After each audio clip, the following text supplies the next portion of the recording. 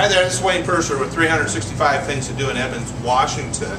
We're here at a very Taki Tiki Bar and Grill with the owner, Rick, and he's going to tell us a little bit about why he opened up in Edmonds and why it's so unique.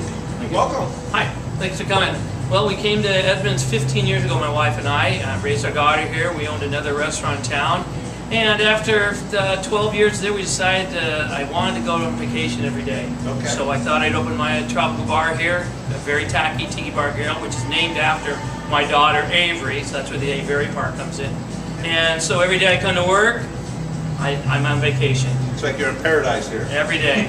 Even though the weather's crappy outside, and here with a Mai Tai, you're on vacation. Super.